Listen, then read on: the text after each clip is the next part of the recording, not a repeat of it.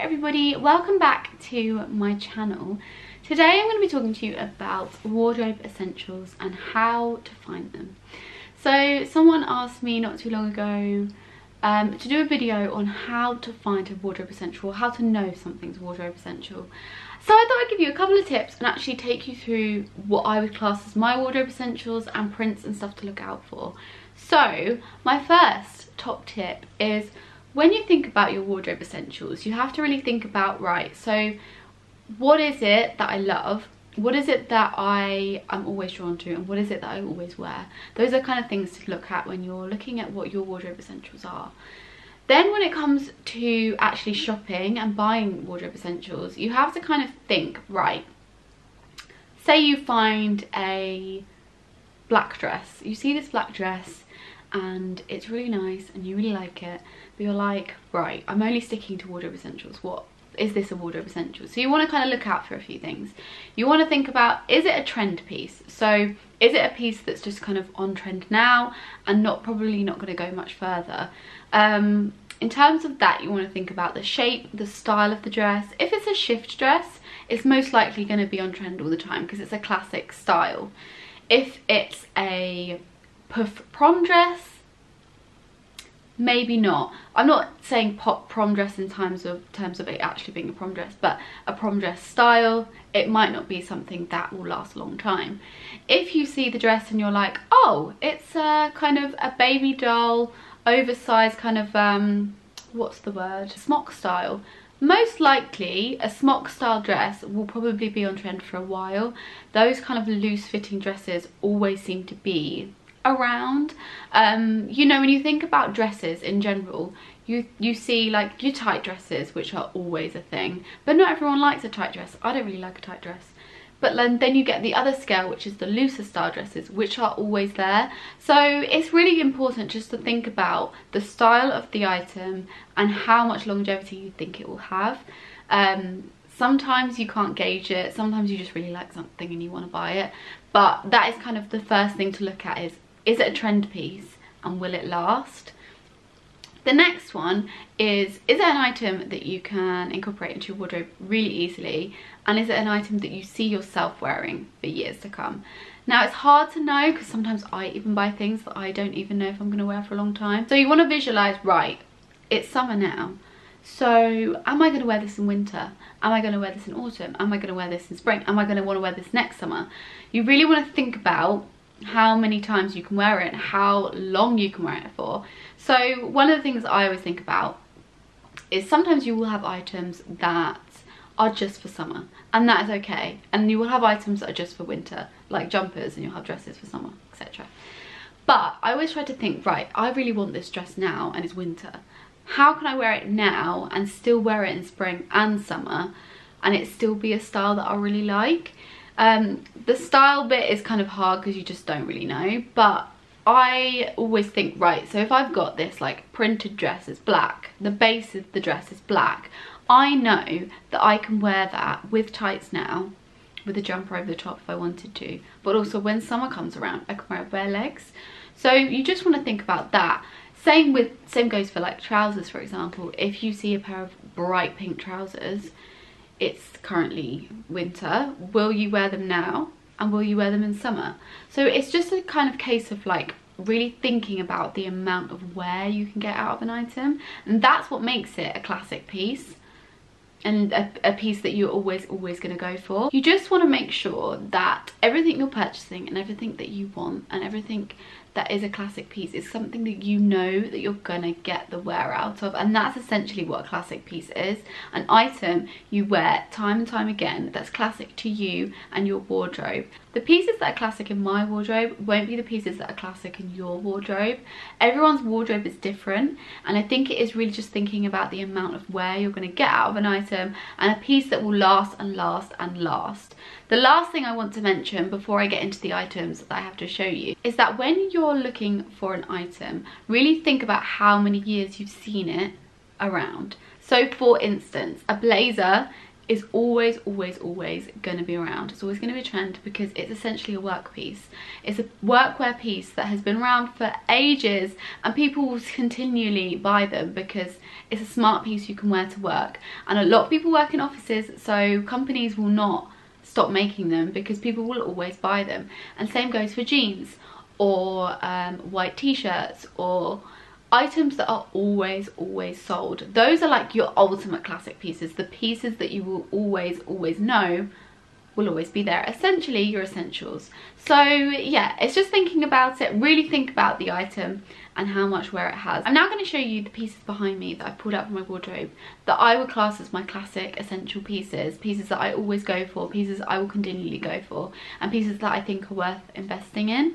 And hopefully this will help you if you're a little bit stuck. So first up we have jeans. Now you all know I'm a lover of jeans, and you all know that I can't stop raving enough about jeans, but jeans are a really good thing to invest in and spend money on. You don't have to spend loads of money on jeans, but jeans are a really good thing to have in your wardrobe because jeans are always there. Like, you can buy jeans all the time. You can wear jeans all the time. It's always a thing. They're a year-round thing, and I love them because I just feel comfortable in them. You may not like jeans, and that's okay. But if you do like jeans and you're a fan of jeans, definitely invest in a good few pairs, especially if you wear them a lot. Now, I just wanted to quickly show you a couple of styles that I really like. These are a mum style jean. Mum jeans are actually a really good item to invest in because they are one of those pieces that seems to come around all the time.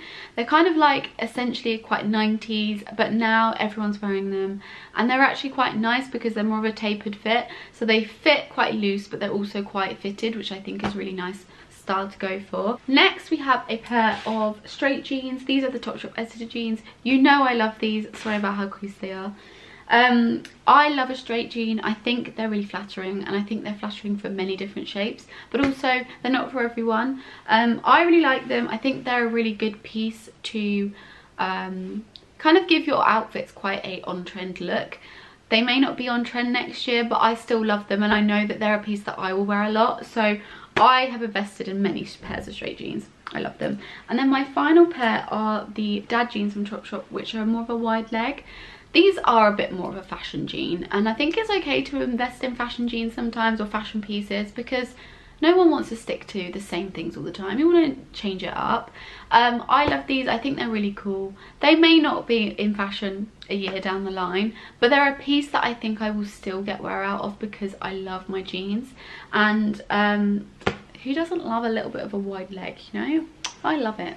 We have blazers, and as I mentioned before, blazers are an item that are available all the time and will probably continue to be a thing all the time. Even if they're not necessarily an on-trend piece, you will always be able to get wear out of them, and that's what I love the most. These are two from Topshop. I love Topshop blazers. They're amazing, and they're not always the cheapest, but they do last, and they are usually quite good quality, so I highly recommend. But blazers are great because you can get them in so many different shades. You don't have to stick to your classic black. You can go for a mint green or a yellow. You can go for like a bright pink, and that's what I think is quite nice when it comes to blazers. You could have your classic ones, like your classic neutral ones that you can wear time and time again, and then you can inject a bit of colour by buying a few bright ones, which you might not wear all the time. It might not necessarily be classic to you, but the style is classic, and you still have your classic colours, which I think is important. When you're buying classic pieces, you want to know that you have your classic colours, and you also have your colours that are like when you want to be a bit more fashionable, or when you want something a bit different. So yes, something to note when you're buying pieces like this. You can still buy pieces that you won't wear all the time, but still have your classic colours as a backup. So I want to show you a couple of dresses that I think are kind of good styles to have in your wardrobe, and pieces that I always tend to go back to because I just love these styles. So first up we've got the smock style. You can't really see this, sorry, it's black. I didn't plan this very well. The smock dress has been around for ages, and it's a really nice way to wear a dress and not feel like uncomfortable because they're so loose. I love them. I actually think they're quite a flattering dress, especially in the summer, because you can wear them and you can just have bare legs and it's really cute. Your arms are kind of, the tops of your arms are covered unless you get one that's sleeveless. And you can get them in midi length and mini length, which I think is really nice because sometimes you don't want your legs out. Sometimes you kind of just want to shave the half your leg and leave the rest, you know. But yeah, I think smock dresses are a really good way to go if you're ever stuck with a dress style, or you're not sure, or you want something that you know you'll be comfortable in for the whole of summer. A smock dress is always a good way to go. This one is another black one, sorry, but this is more of a midi length smock dress. Can't really show you very well, but this one again, really nice, and it's got long sleeves, so you're actually covering your arms, which is great if you're not a fan of your arms. You know, it's still a lovely style dress. And this dress, again, you could probably get this dress in so many different shops in slightly different styles, because a black smock dress is such a classic kind of piece and a style, and this style is huge at the moment, so it makes sense why you would buy into them. But again, smock dresses are great and hide any lumps and bumps, which is great if you've eaten too much as well. And then my last dress to show you is just a classic wrap style dress. Now, I only recently, probably last summer, got into the wrap style dress. I just found it, and I wasn't sure if it would suit me because I've got quite a flat chest in grand scheme of things. I haven't really got that much boobage, but it actually works. And I think in my head I always thought that you kind of needed boobs to fill a wrap dress, but actually you don't. And I think it's all just about finding one that cinches you in at the right areas and flatters you the best. I really like this one because it's a nice wrap style, but it's got really cute sleeves, and you know, the wrap in the middle flows at the bottom, and I think that's what's quite nice with wrap dresses.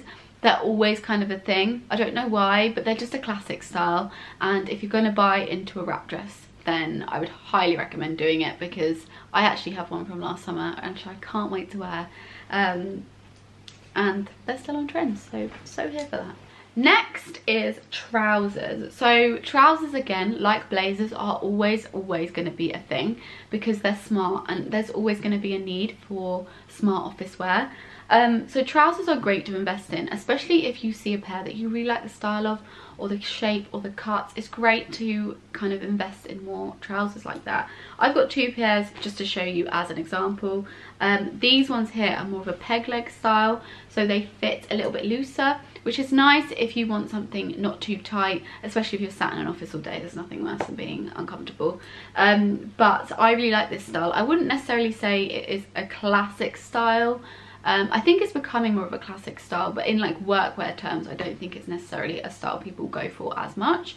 But it's a style that I think is worth investing in if you are a trouser lover, and trousers are literally always on trend. I used to own a pair of black tie waist trousers years ago, probably, what, when I was in college, so that was about 5 or 6 years ago. They're still on trend now. Like, honestly, trousers are a great item to buy into, and these ones are just a kind of cigarette style trouser, check ones. Another one that is always good to go for. Checks are great. Checks are always on trend. I don't know when they're not. Next we have the cream knits. Now, I love a cream knit. Literally one of my favourite winter pieces. Love them so much. And I think they're always a really good thing to invest in, especially because you're always going to need a jumper when winter rolls around. And if you're a cream jumper fan like me, you're always going to wear it, so it's worth investing in. If you're a black jumper girl, buy black jumpers. If you're a pink jumper girl, go for pink jumpers. Obviously, I'm just a fan of cream knits, but if you like a certain colour, like pink, and you wear pink every single year, buy yourself an array of pink jumpers. But this first one is just a classic style, round neck with the kind of oversized like knit style. I didn't explain that very well. But this is a really good style to go for if you're ever stuck with like what jumper style you should go for that's gonna last. Oversized knit, always a good way to go. The other style would be a roll neck. Roll neck knits, again, always come back into style because they keep your neck warm, and who doesn't love a warm neck? I mean, I hate being cold, so I love them. My last classic piece to show you is the white tee. I think I've spoken about this before, but I love a white tee. I think it's great.